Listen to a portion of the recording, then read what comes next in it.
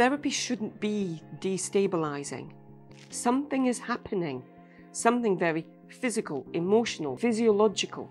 Many people are given medication and that's it. There's nothing else. I've known many people that haven't needed medication and they've come to me with very significant trauma. If something isn't working for you, don't just keep going at it more and more and more. If I'm coming into therapy, do I need to be on meds?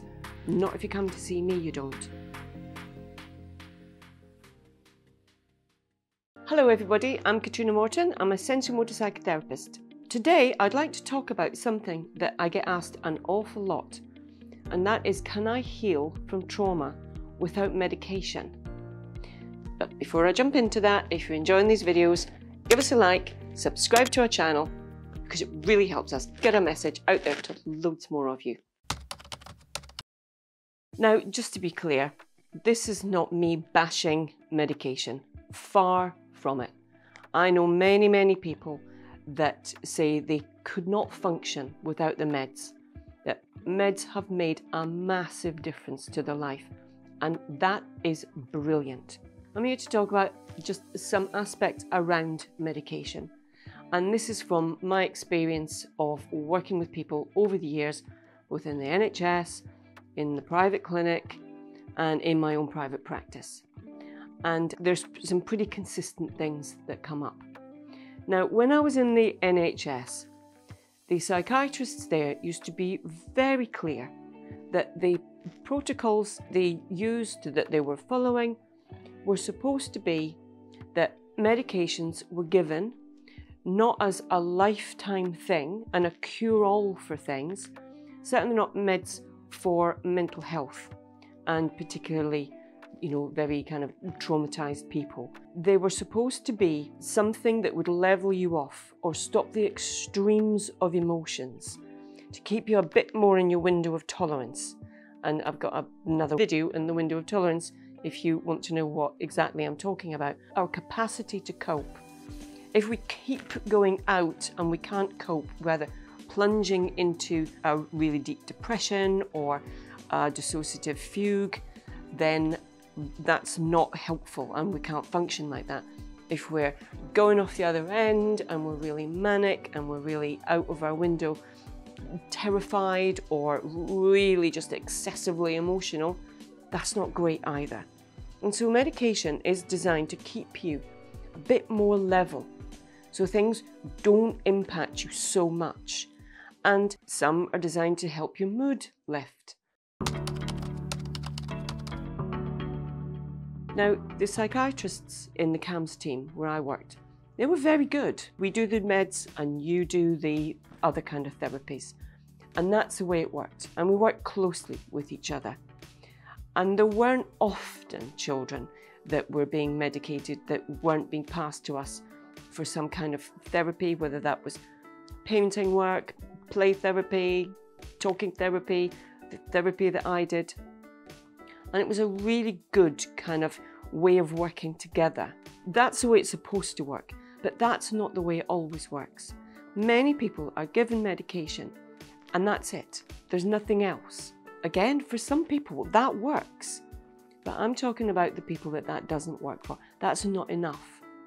Or it helps for a little while and then it just comes back and our symptoms just keep coming back or even getting worse. And the problem with treating trauma with medication is trauma's hardwired into your survival system. It's going to override everything else because our need and our ability to survive, it takes over everything. It's a primal thing. And so if our nervous system's going off, we're still going to get fight, flight, or freeze. We're still going to dissociate. We're still going to get whatever the symptoms of our trauma and the impact that trauma's had going off. When I was running the clinic, I saw people coming in there, and often people that arrive in a trauma clinic, they've been struggling for a while. It's not the first thing you think of. And sometimes the medications they would be taking would be astronomical. Really frightening amounts of medication. And these people were still dissociating. They were still getting triggered. They were still going into dissociative freezes for sometimes hours at a time. And for those people, just giving another medication or more of that one, less of that one, adding another one in, it didn't help. And for those people, that cocktail actually meant that they couldn't function. And it was very difficult sometimes to work out, is it because of the way that the trauma is affecting them that it's so hard to function, or is it a result of these massive amounts of medication? A lot of my clients have gone through coming off the meds. It can be a very difficult process. That's the other thing about being on medication for a long period of time. Some are really, really hard to come off. And some, if you miss one, they can have a really horrible impact. You know, sweats, nausea, shakes, really very quite quickly. And so those are going to be quite hard to come off. And that in itself is a problem, because it's something else that we have to deal with. So I'm not a fan of just trying to numb down the symptoms with a medication, almost like fighting. You know, the poor body and the brain, they're not just doing this to make our lives difficult. I know I say that a lot, but it's true. Something is happening, something very physical, emotional, physiological. There's something definite happening. And no, we can't see it, but we can see how it affects people, and oh boy, they feel it. So I'm more for, if meds are going to be used, it's in conjunction with getting some therapy. The medication, in theory, should make it easier to do some of the difficult work, because you might be stirring things up that have lain dormant for years. In that case, medication to get you through that might be absolutely brilliant and a bit of a lifeline. But the other thing to say about that is therapy shouldn't be destabilizing. And so while medication can be great to get you through it, that doesn't mean that the therapy should be absolutely shaking you to your roots and making things, you know, unmanageable. It shouldn't be like that. The first stage of any therapeutic process should be stabilization. So I'm not going to take anybody into any content or any memories until I know that the level of dissociation, how easily they can get themselves back, or I can get them back, and what things help to ground and resource. When we know that we've got tools that we can use to work with a dysregulated nervous system, then we can use those tools to ground and resource as we go through some of the stuff that's coming up. And I've worked with a lot of people with pretty significant trauma that have not used medication and have not needed medication to get through. Now, would it have been easier if they had? I don't know. But I know for some people, they really don't want to start on meds, and I get it. For some, it's like, oh my God, yes, anything that will help. Brilliant. You know, there's room in the world for both of these camps, for all of these people. And I will support anybody to do whichever way they want to do it. With people that are not on any medication, they might need to work a little bit harder at home to practice their resources, to really use them, to keep themselves grounded, not just do them in the session when they're with me. But I've known many, many people that haven't needed medication, and they've come to me with very significant trauma, and I've got them through it.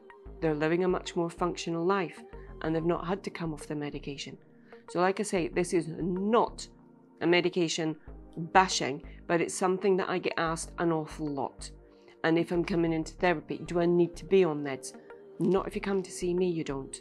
For some people that I see, they have self-medicated using a whole range of things. Now, that can be very problematic, cause problems of its own, and really not healthy. And if there's a choice, I would rather that person was going to go on a prescription medication. to take the place of having to do this. For other people, that kind of self-medication can look like Tai Chi, yoga, gong bath therapy, music therapy, sound therapy, all kinds of different things, equine therapy, you know, kinesiology, craniosacral work that can be really, really good and helpful and play a major part, not just, you know, something for maintenance, but really play a major part in their whole trauma recovery. And again, like I say, I will support people going down whatever path they need to be in. I will liaise and work with whoever else is working with my clients so that we get the best possible package of care and everybody is working in the same direction and knowing what they're doing to get these people better.